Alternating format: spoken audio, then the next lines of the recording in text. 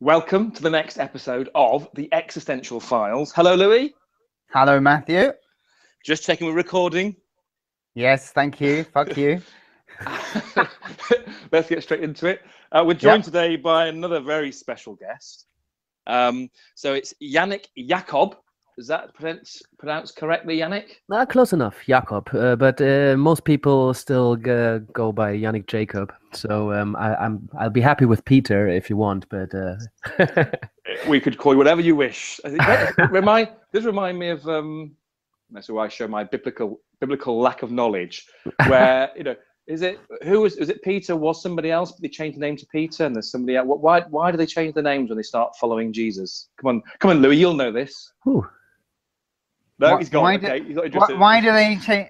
Well, I mean, if you're talking about Saul becoming Paul, I mean, that was because he was a Jew killer, and then he had his, it wasn't great going around killing Jews and stuff. So, if you're going to be following being a Christian, so I think that was one of the main reasons he changed his name.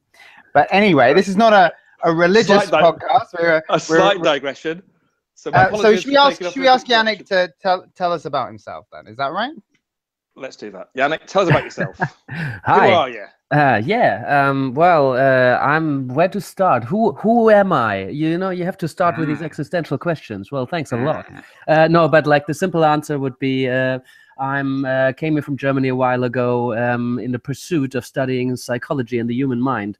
And that led me to become a coach, drawing quite far into kind of the therapeutic realm. I work as a mediator as well. I teach at the University of East London. I teach coaching psychology and positive psychology. I run trainings for people to become life and business coaches.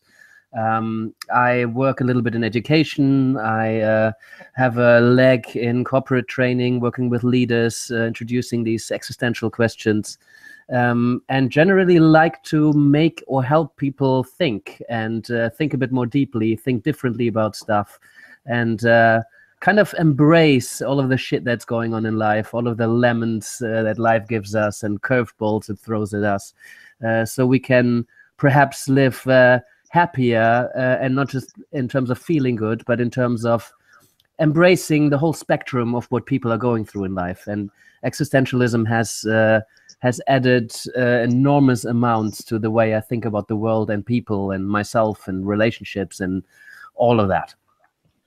Brilliant. And I think that's what's really interesting, or one of the many interesting things about where your interests lie, and I think how they link to the kinds of ideas we may talk about on the podcast, because you mentioned there two areas of interest: positive psychology, particularly in relation to coaching, and existentialism. So you have an approach to coaching, or bringing this idea of how we might apply positive psychology with this kind of existential slant. Would that describe some element of what you do? Yeah, I think I embedded, like I studied existentialism after I went through a positive psychology school. So I went through masters and studied for years what is right with people and what is well-being all about. And then I wanted to work with people doing that. But I thought positive psychology was a bit limited because there was a certain depth that I felt was lacking. A guy called Lazarus once called it a movement without legs. And that said, like, well, there's something missing really that gives you a foundation of what life is really about, So for me, I wanted to use all of that positive psychology stuff, but I didn't want to ignore, like I said, all of the curveballs, all the lemons. Life's really tough. Life's a challenge, and there's a lot of the dark side to life and to existence. And so I wanted to combine that. So working with people, I wanted to integrate coaching and psychotherapy. So there wasn't really any training. There is now, but there wasn't any training at the time. So the closest I've got was existential coaching. So somebody said, like, well, he has an approach to coaching that goes quite deep, and that is about the big questions in life, and said, well, that sounds really up my street. So I checked it out, and that felt really right. And then after I went and dived deep into the whole philosophy of it, I realized that that is exactly what I was looking for, something that people can relate to, something that is real, but something that I can look through a positive psychology lens and and kind of see the value in it, see the potential for liberation and the potential for people living a good life, like a real life, a life full of challenges, but in essence a positive life. And that's why it interests me, and I want to sort of bring Louie back into this then, because Louie, we've had conversations before about at least what we understand positive psychology to be. And I know that you have your, let's use the word, maybe skepticism, suspicions, uncertainty about what positive psychology as a, let's use the word, discipline or movement, maybe trying to bring about. And here then you've got Yannick trying to say, okay, existentialism, these ideas very much can link in with those ideas, and brought together, maybe that's a route of giving more meaning to positive psychology. Is that a route maybe we could take you in? Or again, are we still kind of have these concerns about the positive psychology side of it? Well, I think I'd like to hear more about Yannick's take on positive psychology before we delve into, because for me, I mean, I'm an existentialist. I mean, I definitely find a great deal of sympathy in existentialism, and I think it is an extremely powerful way of looking at the world, and an undeniably correct way of looking at the world, to be honest. But and I mean, I sometimes think of it as a universal acid that you can pour on everything, and in some ways it can affect everything. But before we get into the existential side, I'd definitely like to hear Yannick's take on positive psychology, because we've done quite a few podcasts now discussing positive psychology. I've done a bit of reading. I'm not a positive psychologist. I don't have any real knowledge about the area, and I do find it slightly suspicious, as an area. So Yannick, do you want to try and make me less suspicious of positive psychology? Yeah, I mean, I'd love to explore suspicions, but before we get into that, perhaps my take on it is, well, first and foremost, it's a science. It's a branch of science that decided that it's useful to scientifically and empirically look at what's right with people, to look at how can we not just fix what's wrong, but build on resources, build on strengths, build on positive emotions rather than making negative ones go away. Look at how we can increase optimism, or build a more optimistic mindset, a more positive mindset, growth mindset. Looking at what can we actually create in terms of tools and interventions to increase well-being, and what the fuck is well-being? What is happiness? Because it's like love. If you ask 20 different people, you get 20 different answers of what happiness is. So it was really useful for me, particularly in relation to coaching, to explore the question of what people mean when they say, I want to be happier or want to feel better. And particularly, I realized that every client I've had ever so far, if you looked at what they wanted to achieve, the end goal of that was always some form of feeling good or better. So it was really useful to have the positive psychology vocabulary and research in terms of what are the elements and the pillars of what a good life is, or what well-being or different forms of well-being are about. So that in essence is it, like scientific findings of what well-being is, and how can we draw on resources, how can we actually influence it and apply it. And I guess, again, my suspicions are at the very base of the, the constructs about things like, is there such a thing as a universal happiness, and what is it value laden? This is one of my suspicions. If say the Nazis had won the war, for example, would we have a Nazi positive psychology, and would that look the same? And I kind of am a little bit suspicious if it wouldn't look the same. Do you know what I mean? The thing is, when we do research, as good researchers do, and arguably there's a lot of really bad research in positive psychology because it's so popular and there's a lot of money in it.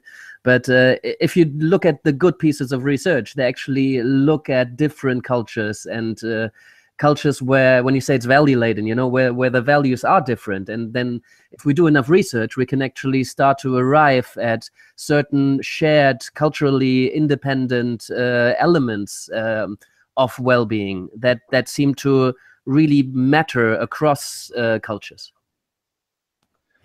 And Louie, you come to that question about it being value laden then, and I think that's when the issues come back to these big questions about, because Yannick introduced it as being scientific, and therefore as much as that psychology as a discipline is scientific, then positive psychology is attempting to try and bring that approach to those elements of human experience which traditionally had not been looked at as much within psychology.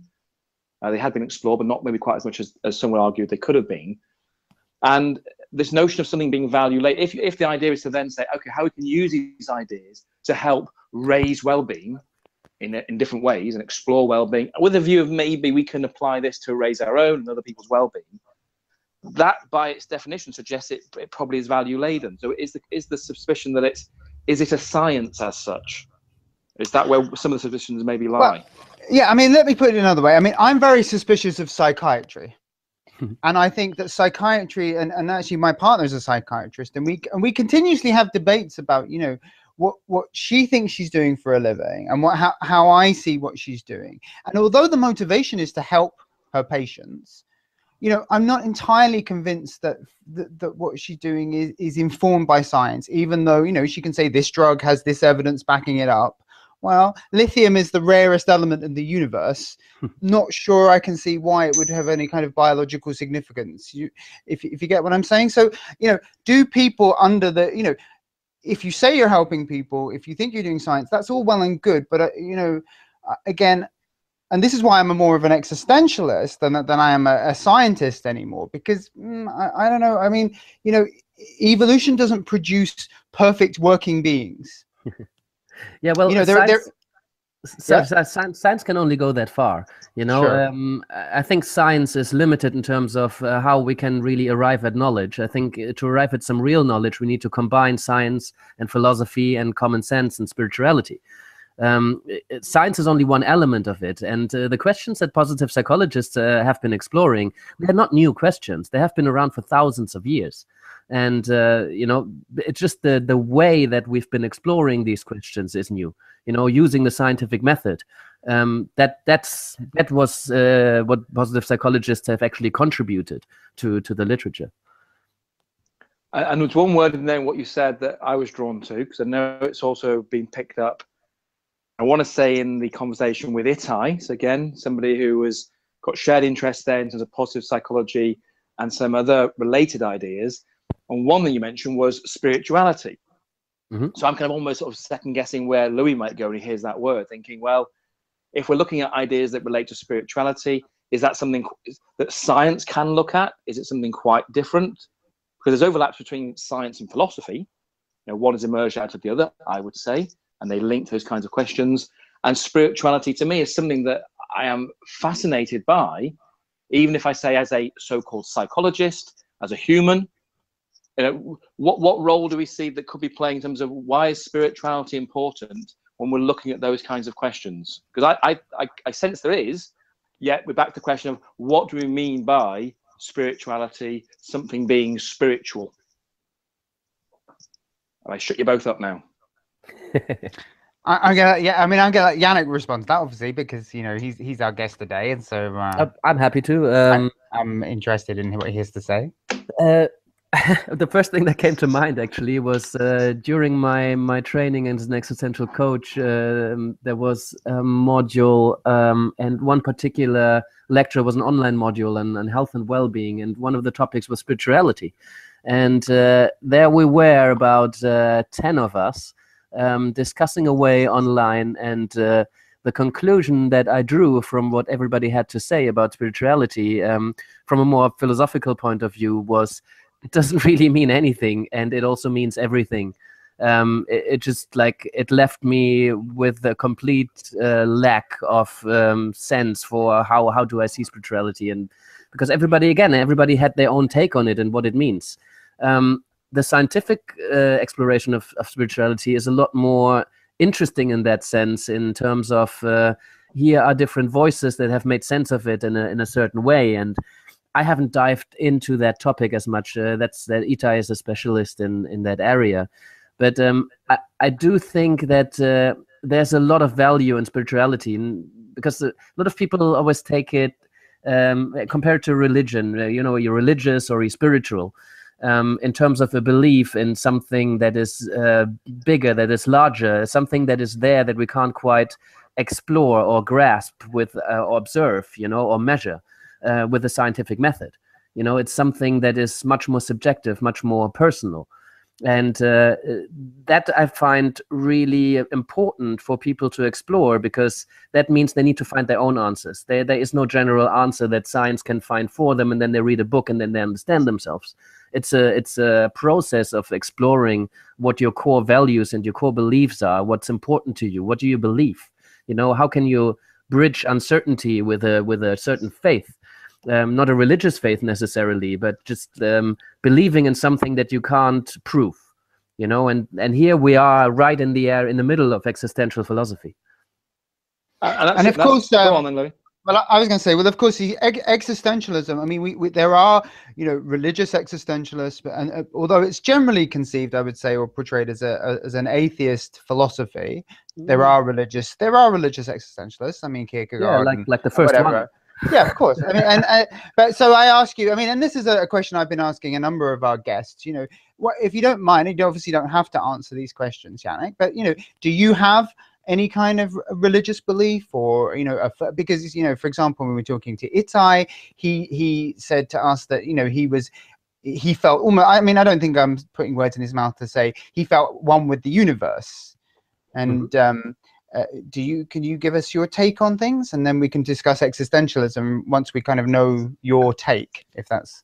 Yeah, sure.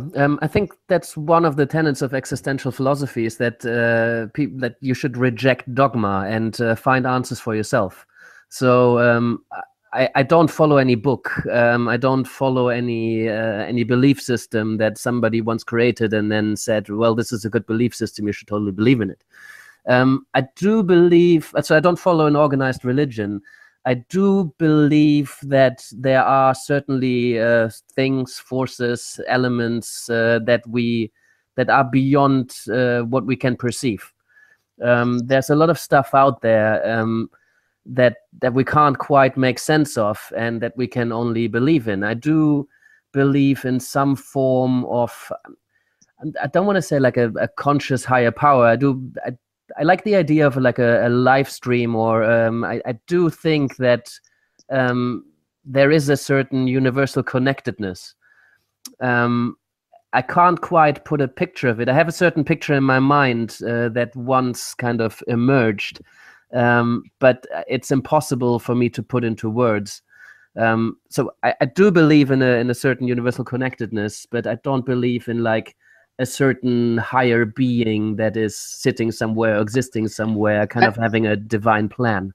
And can I ask you then, just to clarify that, because I mean, I see, because I mean, it's very well stated in all these podcasts, and I'm a bit of an atheist nihilist, but for me, I do see a camaraderie of sentient beings, and one of the images I have is an alien species, and we meet it and we hug each other, crying into our arms, meeting another species that gets the fucking shit of the universe. You know what I mean? It's nice to meet someone who understands. But you're not talking. Are you talking about a kind of camaraderie of sentience, or are you talking about something more than that? I think if we ever meet another species, I don't think it will be very camaraderie. I saw this piece by wow, where has his name gone? Astrophysicist Neil deGrasse Tyson, who said that given that we are so extremely close to apes, and we are just like a tiny bit more advanced than them. If there is a species out there and they're only just that tiny bit more advanced than we are advanced compared to apes, then for them talking to us would be like us spending an afternoon with an ape, So I'm not sure if we can relate to that kind of species in that way. But I don't know. I mean, there's certainly something out there. I mean, the likelihood is quite there. But I don't think there's somebody sitting there, or any kind of being sitting there, that has made a plan, or the universe has a certain outcome and we are all going towards that. I can't know that for sure, but I think there's a certain randomness to the world. We seem to be visited by a random. We've got a random noise. So excuse me 1 second. I'm going to go quiet for a second. So we can have a little chat before he gets while we're waiting for him to get back. I mean, could you clarify your question maybe? Because I what I was contrasting it with, and for me, I mean, I come at it from a kind of evolutionary psychology perspective, you know, and you know, obviously aliens are going to have a completely different evolutionary history, but I do think that existentialism, I mean, I say on my blog, you know, which is Everything is Pointless, I think that in every sentient species we'll have an everythingispointless.com. You know, and in a way, but I don't see an overarching, you know, there's nothing connecting us except we're all in the same universe. We all, you know, and that if you have a self that communicates, that wants to communicate that idea to other people, I think that there will be other everythingispointless.coms out there. And so the question I was kind of asking you is, you know, when you were talking about some kind of, you know, force or something, is that there's a commonality to existence, or is it something which I mean I might label as, you know, supernatural, or and supernatural I guess isn't to denigrate it, it's to say it's, you know, we can't see it, it's but it's there. Yeah, I don't believe in some force that is guiding us all. I do believe that we're connected, and I do believe that you know, there is no overarching point to our existence, but whenever we feel a connectedness to another human being, there's a point that's meaningful. You know, whatever we experience at this very moment, we can attach meaning to that. Sure, and I guess this is the point of my question is where, because I mean, you know, and I hope I'm not putting words in Itai's mouth, but I do feel that Itai was kind of thinking about maybe a universal force, you know, and if we could put it simply, you know, as in intelligence coming before matter, even, you know, and you know, from what I think maybe what you're saying there is maybe more along what I would saying, that this is you know, obviously there's matter and then comes intelligent beings, and I don't think that the universe is designed to make intelligent beings. Yeah, I don't think Itai would have talked about like a higher force that connects us all. I think Itai comes more from a position of we are all inherently connected. And when he says he feels at one with everything, you know, then he feels part of this, world, universe, species, whatever it is. Everything is connected in that sense. And I can see how people feel like that, because at times I've felt like that, and I believe that you can reach a state where you feel inherently connected with everything, and that is inherently meaningful in itself. Once you started to feel that kind of connection, not just to another human being or to but not just to a family, but to every human being, and then beyond every human being to everything that exists in the world. And I don't disagree with that. I mean, I'm a very visual person, and I see, you know, I mean, I see everything, you know, and I'm not overstating it, thinking, you know, but again, I think I like to distinguish, and we do talk to people who perhaps believe that there is some kind of force in the universe, you know, and coming at it from a parapsychology perspective that Matt and I come at it from in our past. Again, you know, there are people out there who believe that the universe is designed to produce life, you know, versus other, you know, people who don't take that perspective. So again, I think it's interesting to discuss these points. Yeah, well, it might be. That's the thing, you know. We just don't know. I've seen an 8-year-old once trying to make sense of the world, and he said, well, maybe we are all actors in a play and we just don't know it, and somebody's already written the script and we're just saying what we're supposed to say, and we have the illusion of free will. We just don't know. I choose to believe that, you know, we have free will and what we do matters. If we zoom out in terms of time and space, and we go into somewhere outside of our galaxy, and we forward, I don't know, 3 gazillion trillion years ahead, then nothing, objectively nothing I do today will matter to anything that exists in 3 trillion years. But because it matters to me and I position myself like that, I make my existence meaningful. I have to just live with the possibility of nothing I do matters. But I choose to believe that it does.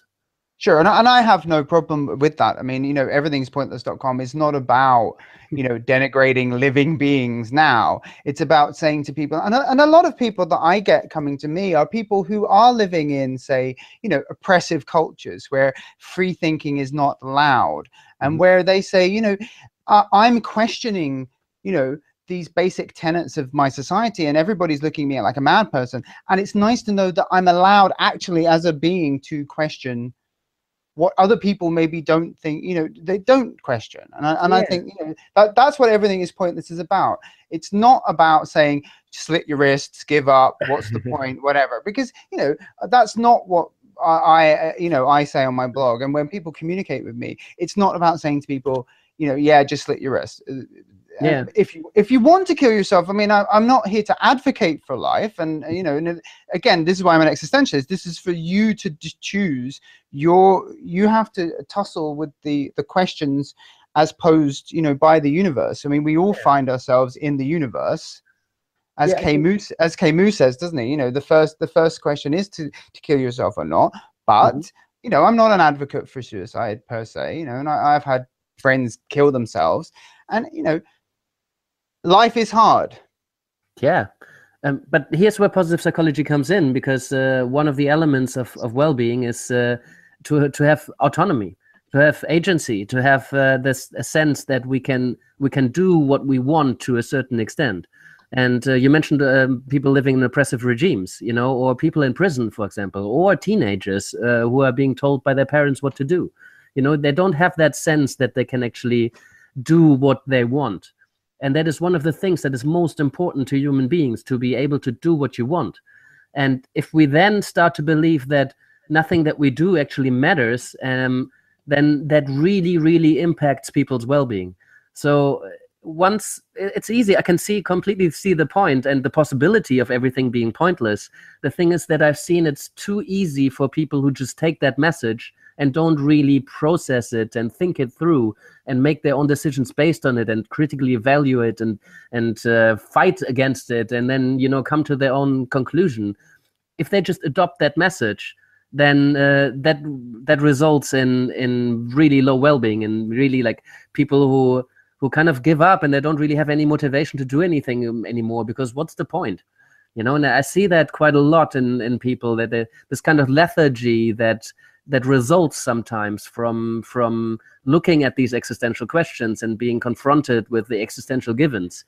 It can result in a loss of energy completely, and it takes some time to make meaning of that. So I think it's really important to see the positive side of that, to see the potential in it. Because if everything's pointless and you're the only one who's giving life meaning, or your existence meaning, and there is no overarching meaning or point to it, then you're free to do whatever the fuck you want. There's no rules. You make your own rules, and that is incredibly liberating. Well, exactly. I mean, for me, again, why I'm an existentialist, and I argue this with quite a few of my correspondents, who I point out the very fact that you are the freest thing in the universe. I mean, a black hole cannot choose not to be a black hole. A galaxy cannot choose to be a galaxy anymore. But boy, you walk out your door and be a new person, because you can do whatever you want to do. And if that is not the freest thing in the universe that I can see, then that is a power. The hard thing is you don't get given a manual. There is no, I understand it's difficult. It's difficult to then decide, well, what am I going to do? What am I going to value? How am I going to live?